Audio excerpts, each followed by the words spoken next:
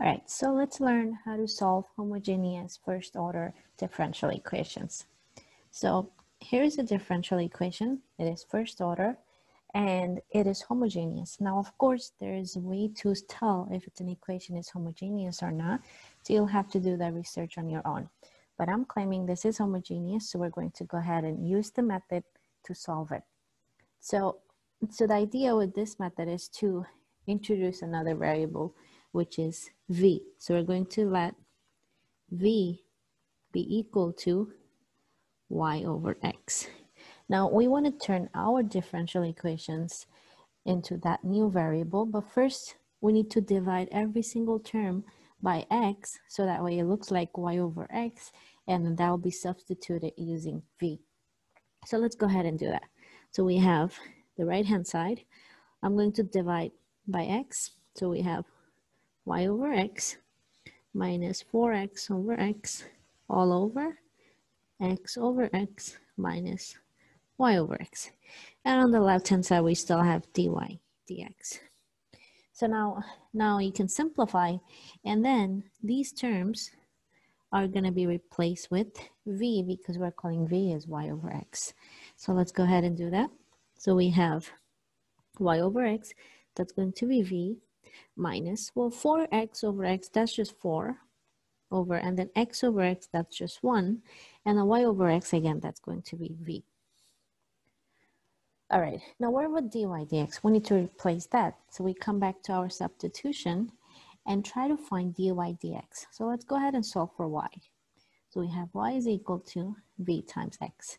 Now using product rule, we're going to differentiate respect to x. So we have dy dx is equal to derivative of v respect to x, that's just dv dx times x, plus now we keep v and differentiate x respect to x. Well, that will just be 1. So that's what we're going to replace for dy dx. So we have dy dx is replacing with x dv dx plus v. So now the entire equation is now translated into v and dx. So now we can go ahead and start separating the variables and see if we can use another method within. So I'm going to go ahead and do some clearing up. So I'm going to go ahead and subtract v from both sides.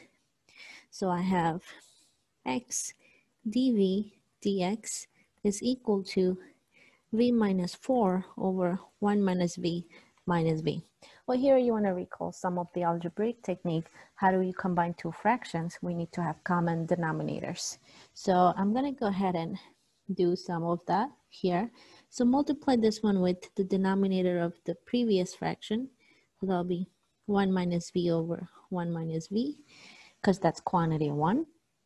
And this will give us v minus 4 minus, so minus v times 1, that will just be v, and then minus v times minus v, that's plus v squared, all over 1 minus v. So now they have same denominators. And on the left-hand side, we still have x dv dx. So let's go ahead and simplify a little bit more. So we can see the v's will cancel out. So we're left with x dv dx is equal to v squared minus 4 over 1 minus v. And now this equation is separable. So that means we can use the method of separation of variables to find the solution. So let's go ahead and do that. So hopefully you remember how to use the separation of variables method. So I'm gonna separate the v's with dv's and x with dx. So it's gonna look something like this. We have 1 minus v over v squared minus 4 dv is equal to 1 over x dx. So that's the separation of variables step. Now here comes the integrating part. Now we can go ahead and integrate both sides with the respected variables. On the left side, we're doing it with respect to v. On the right side, we're going to do respect to x.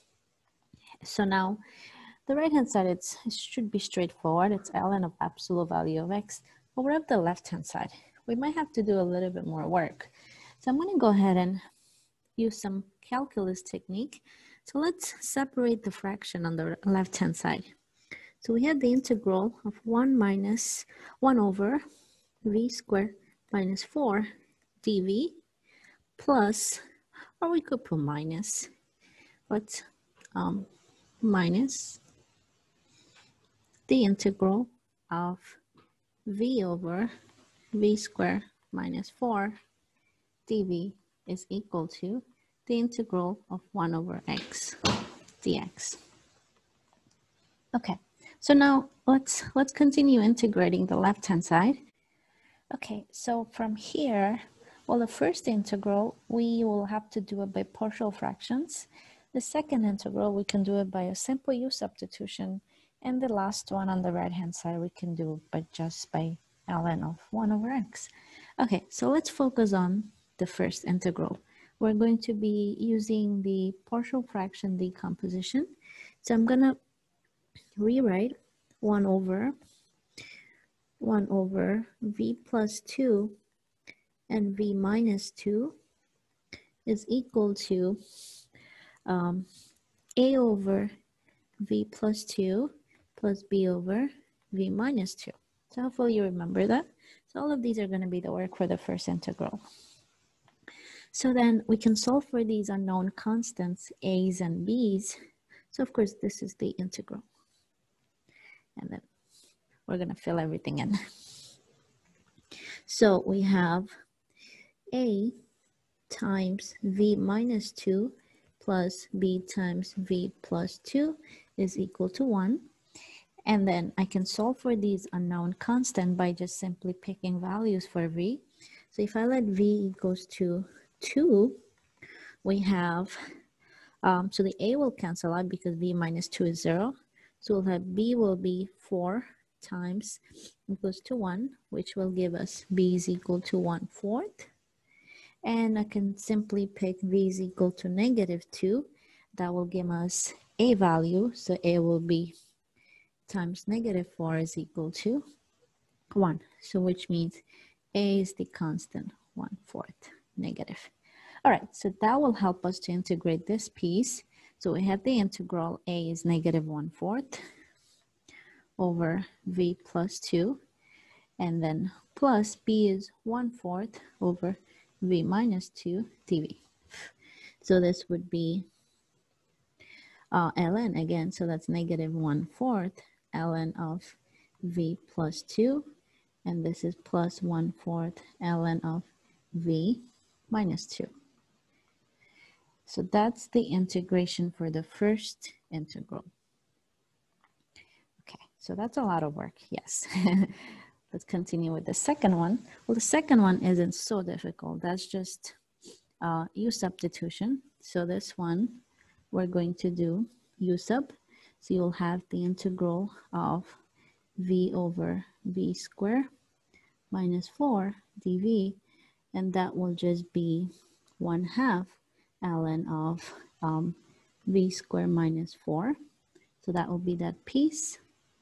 And on the right-hand side, let's write that out too. We're going to get, if I integrate this, that will just be simply ln of absolute value of x. And let's put all of these pieces together with plus c. So we have our solution.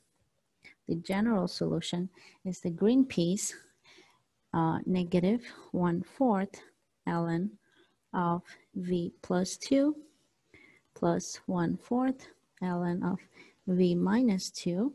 And then the blue piece, that's 1/2 ln of, we don't need absolute value for this one because it's v squared minus 4 is equal to ln of x plus c.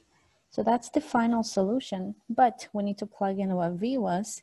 V was y over x. So by substituting that in, we have our final result, 1/4 ln of y over x plus 2 plus 1/4 ln of y over x minus 2 plus 1/2 ln of y over x a square minus 4 is equal to ln of x plus c.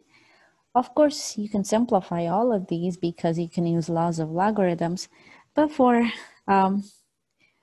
time limit, I am going to stop it right here and call it a day. So that'll be it for this one. But of course, keep going, simplify using laws of logarithm. All right, so I hope you enjoyed. That's it for this video.